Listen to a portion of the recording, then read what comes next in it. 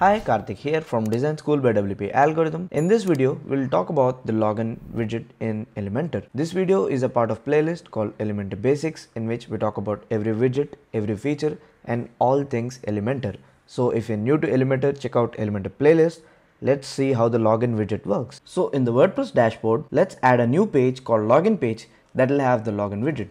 Well, the sole purpose of login widget is to help users log in a design friendly way. So let's create a page called login page so that the users can use this page to log in. Of course, this page will be made with Elementor. So I'll just call it login page. I'll publish it. I'll click on edit with Elementor. We'll just add the login widget to the page, and that's more than enough. So my page is created and the design is either inherited from the theme, which is hello theme in my case, or any other theme that you use. And if you have this ugly title, I've shown how to hide this by using a single page or post template. I'll just choose this hide title for now. And since this is our login page, we don't want header and footer over there, right? We just want the users to just log in on that page. We don't want the users to do anything else. So I'll just click on the settings cog and I'll change the page layout from default to Elementor canvas. So that will disable header and footer on that particular page, and all you have is Elementor content.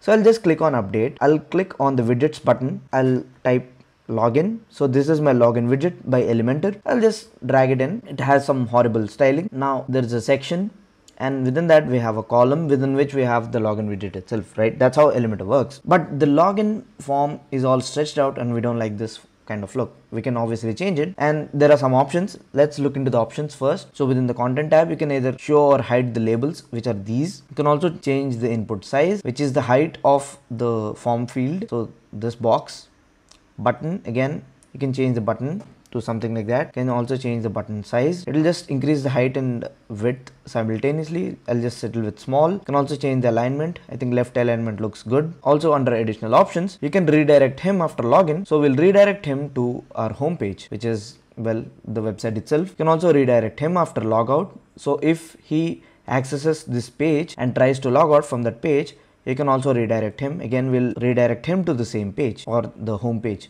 So either way, even if he logs in or logs out from this login page, we'll be redirecting him to the same page, or you can redirect him to a different page. Again, you can do all the custom link stuff. You can also show this lost your password stuff. You can also show remember me, so that will save the username and password in that particular browser. You can also show him a logged in message, so it will tell him that you're logged in. You can also choose custom label. So to customize these, you can say username, just like that, or let's settle with the default one, which is username or email address. We don't want custom labels here. Let's go to style. You can also adjust the row gap. It will squeeze the forms a bit.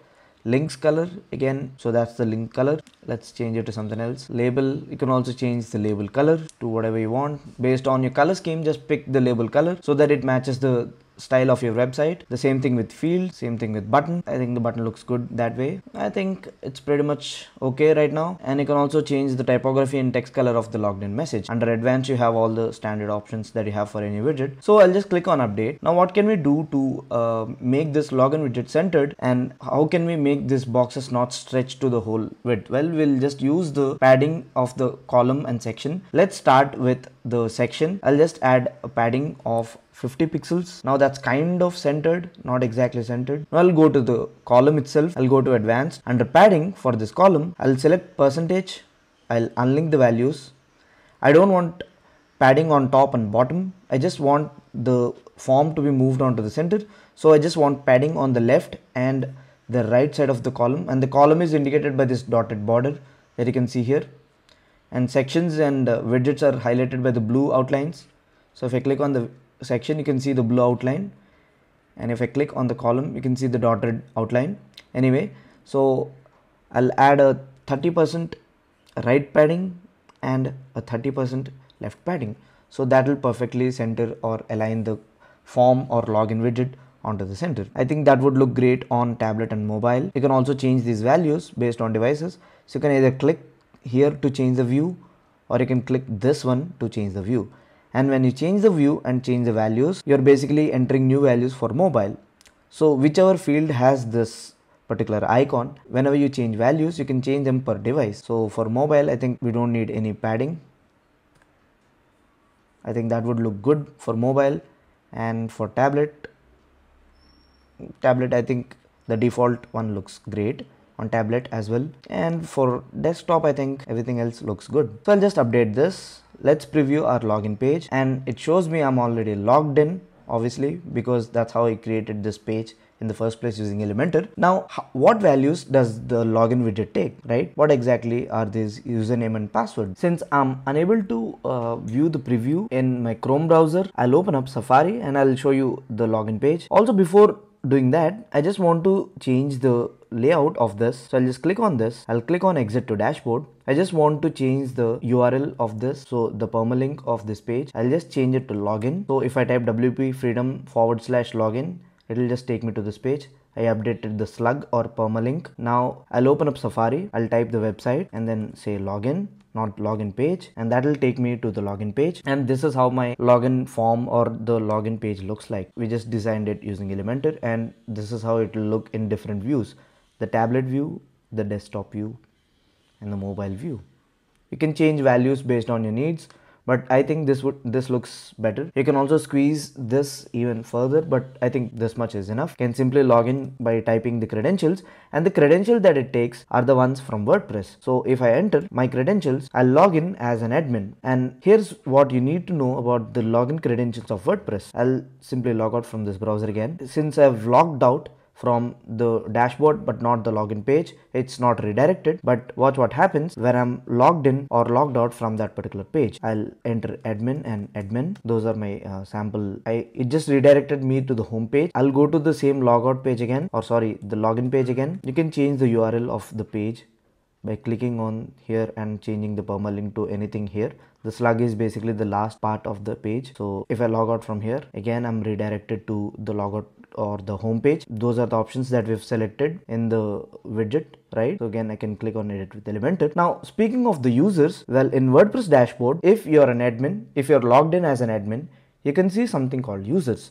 And there are different kinds of users defined in WordPress by default, and few plugins let you even use custom users. But what exactly is that? I'll just click on add new. I'll add a new user. Admin is also a user of WordPress. Editor is also a user of WordPress. Author is also a user of WordPress. So that's what a user means. And these are called roles in WordPress. A subscriber can only view the content. A contributor can submit his content but not edit it or delete it.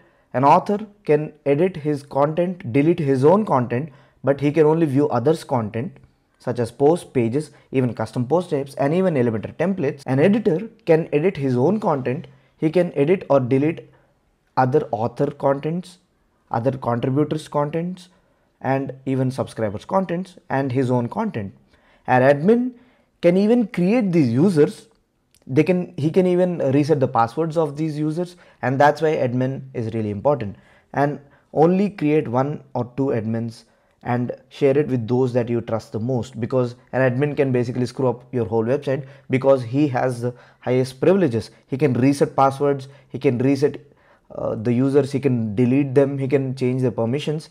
And I've installed a plugin called BackWP Up, and it has created few custom roles. There are plugins that create custom roles and they'll have special permissions and privileges. Anyway, I'll just create an author and an editor. First, let's create an author. So I'll just call him author123, and email, I'll call him author2. I'll just enter a dummy email. I'll click on show password, and I'm actually creating his user, or I'm creating this author2 here. I'll type the password to be 123. You should always use a strong password. I'm confirming the use of weak password. Again, I'm creating an author here. I'll just click on add new user. Again, that in my admin panel, as you can see here. So here it is. I can also edit him or delete him since I'm logged in as an admin. I've created a subscriber. I'll just delete him. I have the permission to do it since I'm an admin, like I told you. Let's create another user. So this time I'll create an editor. So I'll say editor1. Again, some dummy email over there. Again, I'll give the same password from the use of. I'll change the role from author to editor. I'll click on add new users in the login page. So author1 is the username of the author, and the password is password123. I've created an editor, and we'll open up another browser, Safari. We'll go to the login page. Now I'll type the credentials of author. It's author2, password123. And if I go to the dashboard, the role of him is an author. He can only view posts, but he cannot delete or edit them. As you can see, I can only edit or clone them, but I cannot delete them, because the role of him is basically he's an author. He can only create his own posts and delete or edit his own posts. He cannot edit or delete other posts. That permission is given to the editor. Now let's log in as an editor. Editor 1. Again, the password is password 123. It's the same. The WordPress login or the login page login, it's the same. They're using the same credentials, whatever credentials you give in the users. Again, I cannot see the users here because I don't have the privileges, because I'm just an editor. I can only view or delete or edit others' posts or my own posts. So I can trash this author one's post. I can trash all the posts, but I cannot remove users or I cannot change their passwords because I don't have that privilege. I cannot even view or change Elementor settings because it's hidden, as you can see here. I can only create or edit Elementor templates, but I cannot change Elementor settings such as custom fonts and icons.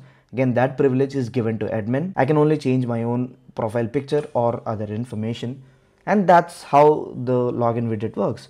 Now let's go to our login widget or the login page that we created, which is login. Since I'm logged in, it will already show me that I'm logged in as someone. I'll just log out. It will redirect me to the home page. Let's open up login page again. And that's how the users and the WordPress credentials work with this Elementor login page. Hopefully you understood.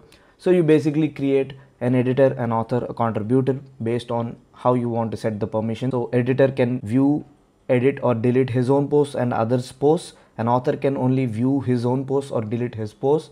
Contributor can just submit his post. I don't think he can even delete his post. That privilege is with the author or the editor. Admin can basically do everything that an editor can do, and he can also create or delete users, and he can do the main level stuff such as website maintenance. He can access the top level settings and so on. And that's how the login widget works with the WordPress user credentials. That's it. That's a quick overview of Elementor login widget. Hopefully it made it clear to you. If it did, make sure you give it a thumbs up. I'll talk to you in the next video. Stay tuned for more content. Subscribe if you didn't already. See you.